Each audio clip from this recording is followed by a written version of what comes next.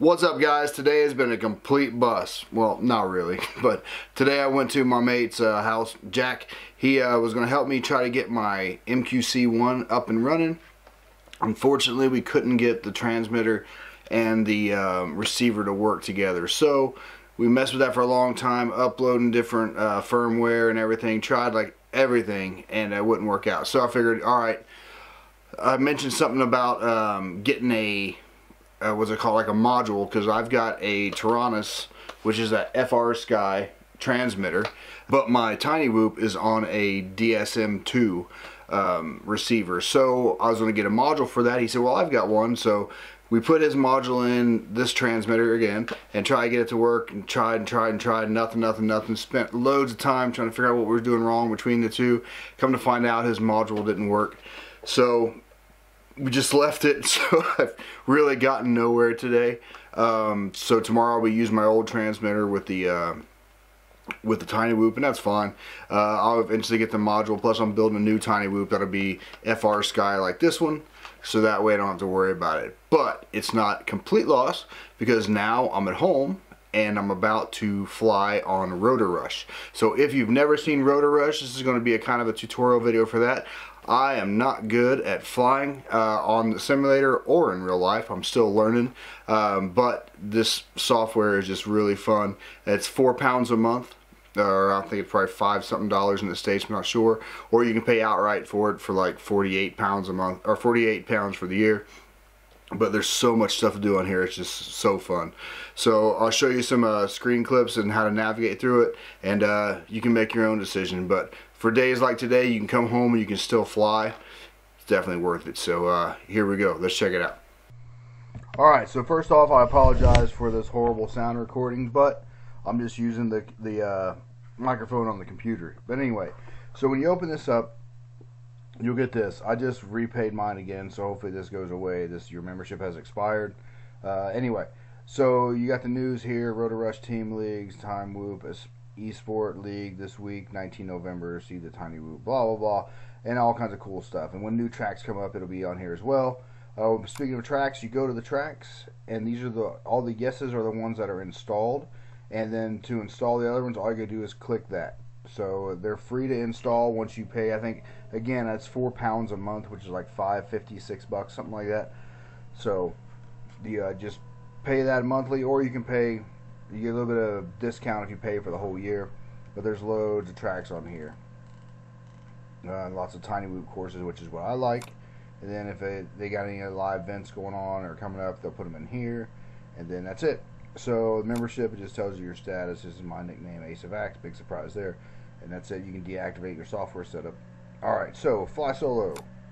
All that's been done with the mouse so far, but now you're using the transmitter. So you go through all these different quads. You can do a test pilot, pro, intermediate, and that's all in the race drones type thing. And you got the novice and the sport and the 280 frames. These are 200 and these are 280s. And then you got the Tiny Whoop racer here, and then the Micro Drone 65, which I always use a Tiny Whoop racer. So you get, just scroll up right, or actually just right stick up, you know, the Tiny Whoop, select that, and you got all these different courses.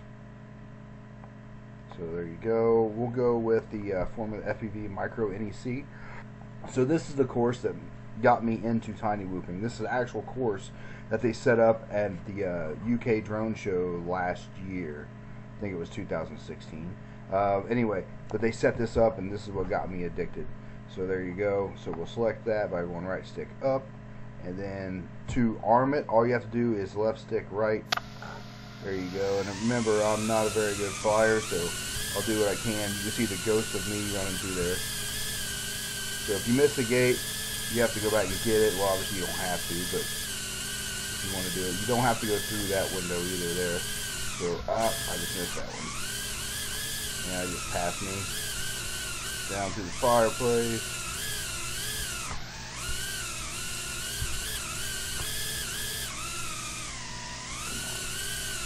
Alright, so then you gotta go back up here. That's one lap done. And if it goes smooth enough, I'll just let it keep going. I'll do all 3 laps.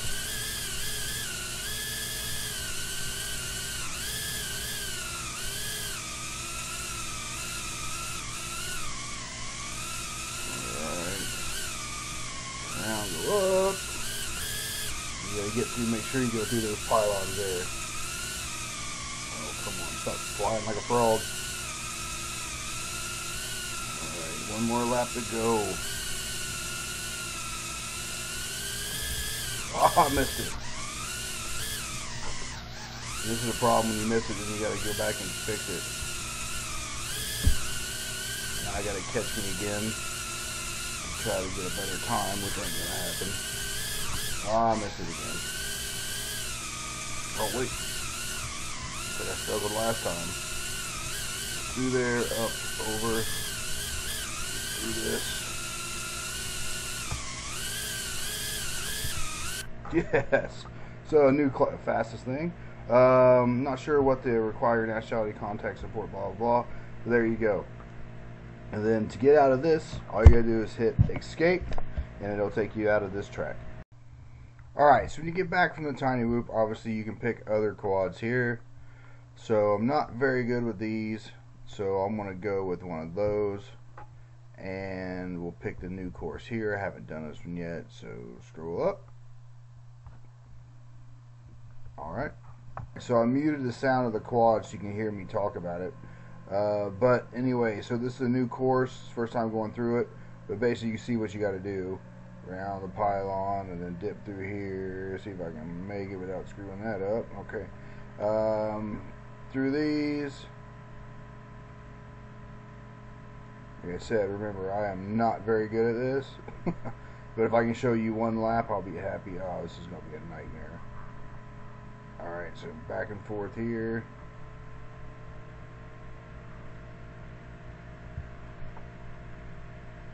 Alright, I think this one's a low-high. So we'll go low. And then go high. I can't even remember which way to go through that one. And then this one I believe is a high. Yeah, and then it goes a low. There, then around this time.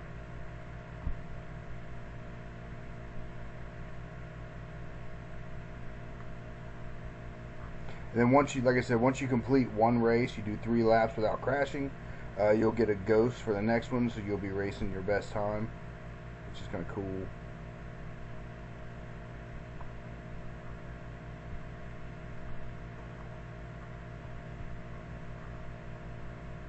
Alright, so stay low high with this. Let's see how that goes.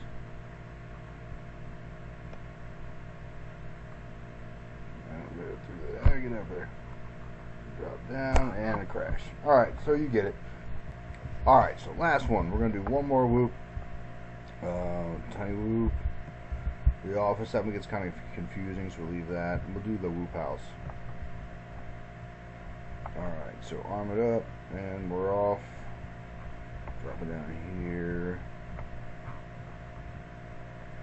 And yeah, like, you're not... This software is making these videos look a lot more glitchy than they actually are. So when you fly, it's going to look a lot smoother. So don't think because these videos are all like really hard to watch. It's because of the software that I'm using to record with. The software for the actual simulator is awesome.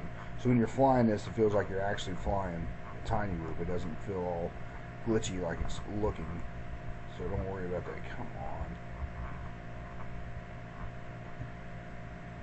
But this thing definitely, like I said, it looks like I'm all over the place. But this is 1,000 times better than I was when I first started flying on here. And it's actually made me a better flyer. As I'm saying that, as I'm totally screwing this up. But it's also made me a better flyer with the actual tiny whoop as well. So definitely worth the 4 pounds a month for me. And plus you get to fly through that.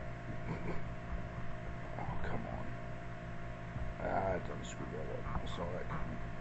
Alright, get up there.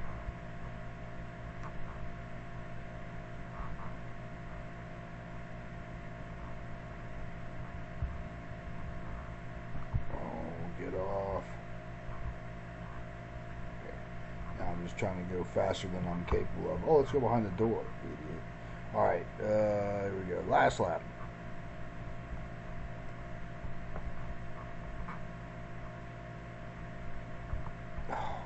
Slow down.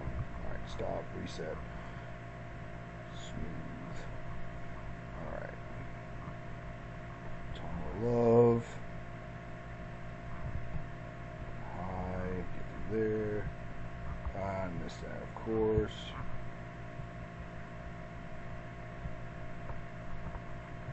Almost there. There we go. Clear around. New fastest time. Because I had to reset everything. So, anyway, that's it. So yeah, awesome software. Really fun. You can just fly for days. You can obviously explore. You don't have to. And there now we got a ghost flying with us. That's just my last time.